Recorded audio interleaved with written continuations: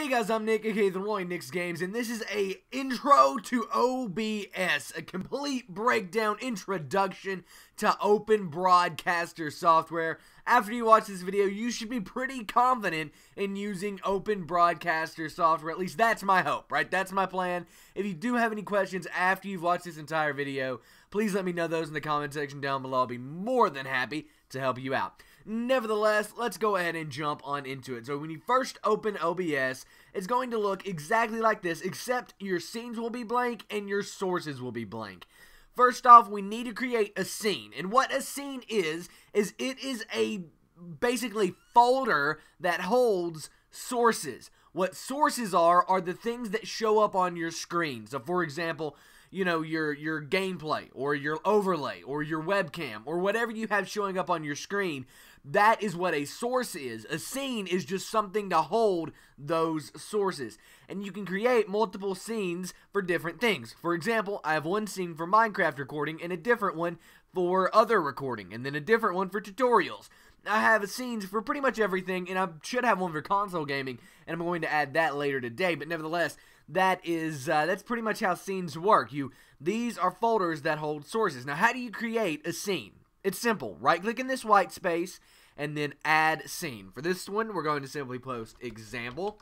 You can name this whatever, it doesn't matter. And then in your sources, you want to add whatever you decide to add. If it's a video game, you'll add a game capture. If it's a webcam, you'll add a video capture device. If you want to just capture a window, you do window capture. If you want to capture what's on a monitor you have, monitor capture. If you want to add an image, such as an overlay, an image. If you want to add an image slideshow, like multiple images showing up at one after another, add an image slideshow. And then last but not least, text on the screen is exactly that, text on the screen. Even scrolling text on the screen is what you will add that with. Nevertheless, for the sake of this tutorial, we are simply going to do a window or a monitor capture, and we're going to just name this Monitor 2. So go ahead and click OK.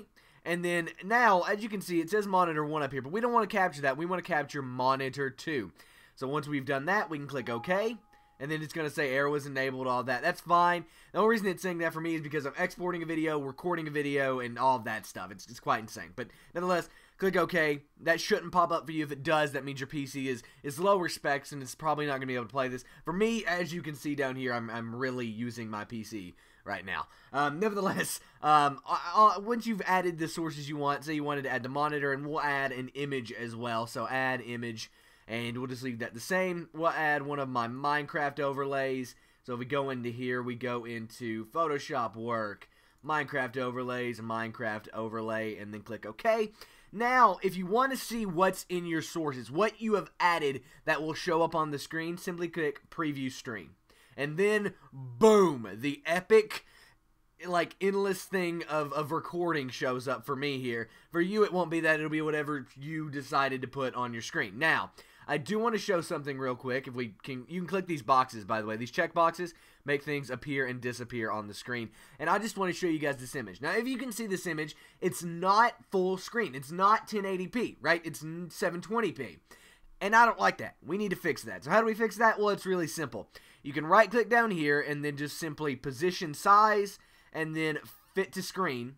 Or if you wanted to, say, add a webcam in here, for example, if we add monitor 2 back here in a second, you can click Edit Scene, and then add Monitor 2 back, and then click on Monitor 2, and then there's a red box all the way around Monitor 2. I don't know if you can see it, but it's there. There's a red box all the way around it. You can drag that now, that red box, all the way down, and position it right where a webcam would be. So now Monitor 2 is a webcam for this video rather than the actual video. So that is how you can scale down things, add in webcams, things of that nature. Simply by clicking Edit Scene and then dragging what you want to drag or moving or doing all that stuff. Whenever you're done with that, you can click Edit Scene again, and now red boxes disappear and you can't drag this stuff, so you don't have to worry about accidentally dragging like an overlay during your stream, which is not good. You don't want to do that. But once you've got all this worked out, pretty much that's it. Adding sources and scenes is very, very simple in OBS. It's extremely easy, actually. It's literally just it's click and choose, pick and choose, really. And as far as moving stuff, it's just drag and drop and all of that stuff. So it's really, really easy. But what if we want to, say record locally rather than stream to Twitch? Or what if we want to stream to Twitch rather than record locally? I'm going to show you guys how to set up your profiles up here at the top. So you do have to click stop streaming or stop preview, right, before you can move on to doing this. But after you've done that, simply go up here to settings. So settings, and then you'll see profile, general, setting profile. What is all of this? Well, what profiles are different options you have for recording or streaming. For example, I have one for recording, and I have one for streaming. I have one for each of these because I do both of them. And rather than having to go in and change my recording to streaming every time, going in here, broadcast settings, and then going to live stream, going to Twitch, doing all that, rather than doing that, I can simply just hit Twitch settings, and then if we go to broadcast, look at that, Twitch already ready to go. Nevertheless, let's go ahead and work on local recording first because that's a lot easier, and then we'll move over to Twitchtv and look at my settings for that. So recording locally, I do have a really good computer, so I do record at a 15,000 bitrate locally. I would not recommend that for most people. If you have an average computer or not even a dedicated graphics card, I would recommend probably about a 5,000 bitrate. That's still going to give you 1080p quality, just not extremely good quality at 360p too, which is what higher bitrates do. Higher bitrates allow for higher quality as you move down in quality, if that makes sense. And more fuzziness at 360p. Your fuzziness will still be close to none at 1080p, but it'll be harder to watch at lower difficulties or at lower, odd video setting players. And like 360p, 480p will be lower quality, and it'll be a more fuzzy than at 1080p, which is less likely at a 15,000 bit rate, which is what I typically record at. Your file sizes will also be a lot larger at 15,000 bitrate rather than 5,000. I'd recommend 5,000 for most people, but if you do have a really good graphics card, you can go ahead and do 15,000. Nevertheless, all of those settings, these should be, how they are set normally, which is H.264, X.264, and then use CBR, enable CBR padding. Audio settings, AAC is what I recommend with max kilohertz. That's what my mic is 48. If you have a 44 kilohertz mic, you want to use that, obviously, but mine's that. Stereo, because I do have a stereo mic, and then bitrate 320.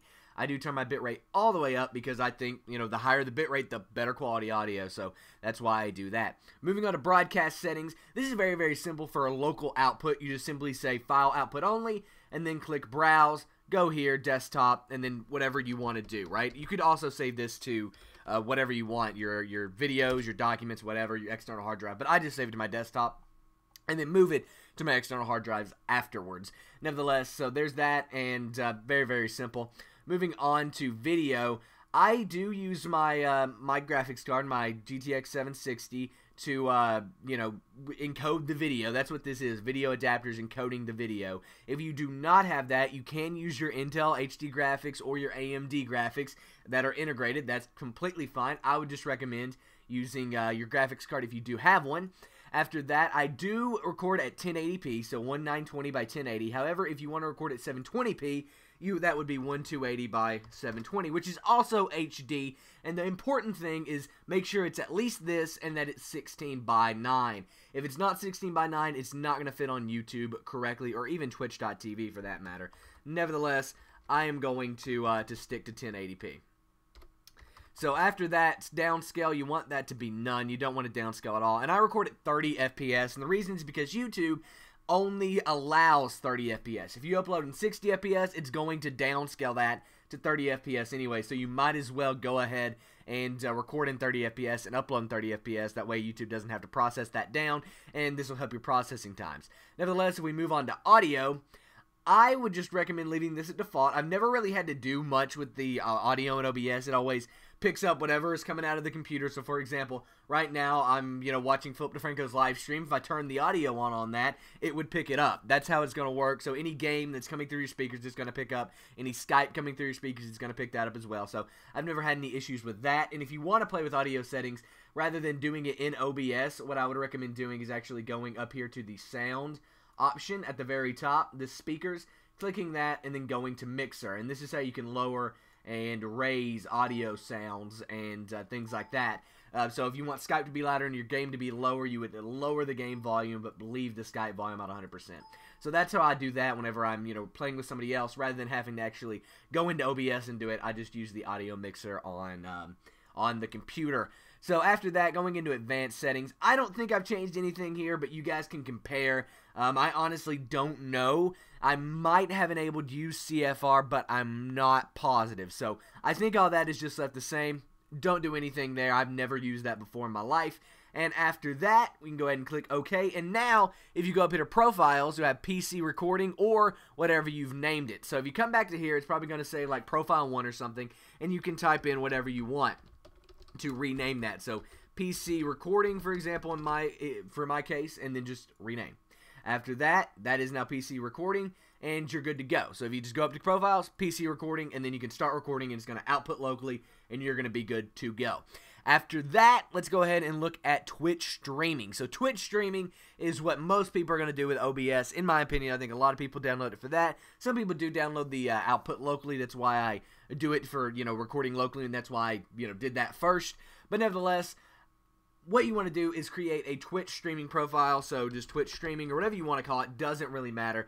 But after that, we can go on to encoding. Now, encoding, this is a lot different for streaming than it is recording locally. Because when you're streaming, this is the rate at which you are uploading. So I would recommend not going over, you can't actually go over how many upload you have. So for example, if you have 4 upload, you can't stream at 4,000 kilobits per second. Because that is exactly how much upload you have. It's not going to work. However, if you have 4 upload and you want to stream, for example, I stream at 2,500, that's just over half, plus that leaves 1.5 megabytes for in-game and my family and all of that, because I do share a router with them. So that means that I can actually get, I can stream and then play multiplayer games while someone's still watching Netflix and be okay, right? I can be fine doing that, and it's completely fine using that much upload. However, if you have a 1 megabyte per second upload, I would recommend not going over 750 kilobytes per second, which is actually 360p quality. 720p streaming quality is a 1600 bit rate, and 1080p is a 2500 bit rate. Anything more than that is just adding in less, fuzziness in your stream. But keep in mind, the higher your bit rate, the harder it is for someone to watch it on Twitchtv. So you want to keep it, I wouldn't recommend going over a 5000 bit rate. However, I do know some streamers, personally, who stream at a 15,000, and they don't have any issues, because people can watch it at non-source quality, meaning they can turn down the quality on Twitch, and they're fine. So, I'm going to stick to my 2,500 with my current 4 megabytes per second upload, but the better upload I get as I move into a bigger city, I will be able to see, actually how much I can push that, and I'll let you guys know. Nevertheless, moving on to broadcast settings, I'm not going to go through all of this. I will say that you need to get your Twitch streaming key and choose the server that is closest to you. For me, that's Ashburn, Virginia. For you, that might be Singapore or Stockholm or something like that. But for me, that's Ashburn, Virginia. And your streaming key can be found on your Twitch.tv dashboard. I'm not going to go through all of that, how to get your streaming key and all that right now, but if you want to see how to do that, I am going to include a link in the description that will show you exactly how you can get all of that. Now, if you'll notice, there is a bunch of red right here. A bunch of it, okay? Come in here and click Optimize, okay? And then there you go. You're good. And what that changed was, if we go back to our chat settings here, it lowered the audio bitrate because Twitch doesn't allow any bitrate higher than that. So 160 is fine, and that's where we'll leave it from now on. Nevertheless, moving on to video, I do stream at a 1080p because I'm right at the cusp of 1080p, and so that's going to be 1920 by 1080 and downscale none. If you're streaming at 720p, that is going to again be 1280 by 720, and I honestly do not know 480 and 360p if you're streaming in that, so you're going to have to look that up. But yeah, so that's kind of how that works. And downscale none, 30 FPS again, because while Twitch partners can stream at 60 FPS, Twitch non-partners can only stream at 30. So if you're not a partner, you can only stream at 30. If you are, maybe try 60. See if it looks good. If it doesn't, maybe just keep it at 30. Also, the higher FPS you stream at, the more your computer is going to be bogged down. So keep that in mind. Moving on to audio. This is going to be actually the exact same settings as when we were recording locally using OBS, because audio is the same no matter what. So nothing there, well, yeah. After this, all this should be the same because it all should have been changed whenever you hit optimize down there for Twitch.tv. So that should pretty much be it. I think you do need to turn on use multi-threader optimizations, but other than that, you are good to go. Now you can stream live to Twitch.tv and PC record locally. all at once. I've also broken down what scenes and sources are, how to edit scenes and sources, how to preview your stream.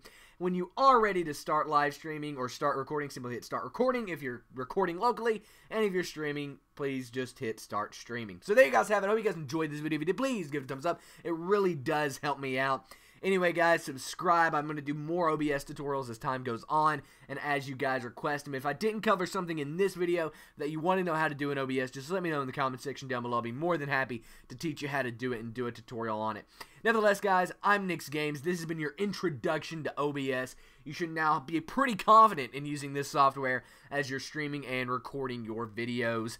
Nevertheless, guys, I'm NicsGames again, and I'm out. Peace. And here's some videos you guys might want to go check out. On the left is my Adobe Premiere render settings. So you know how to record in OBS, but what you don't know is how to export that after you've edited it in Adobe Premiere. So go check that out. That's my Adobe Premiere export settings. It'll allow you to get amazing 1080p quality using Adobe Premiere. And on the right is Awesome Knots, in which I go and play Awesome Knots as a part of my indie game spotlight series. It's actually a really good game, and it's League of Legends take on a side scroller. So go check it out. Also check out my daily vlogs in the bottom center of your screen to see what I'm doing every single day of my life. Anyway, guys, I'm NicsGames, and I'm out. Peace.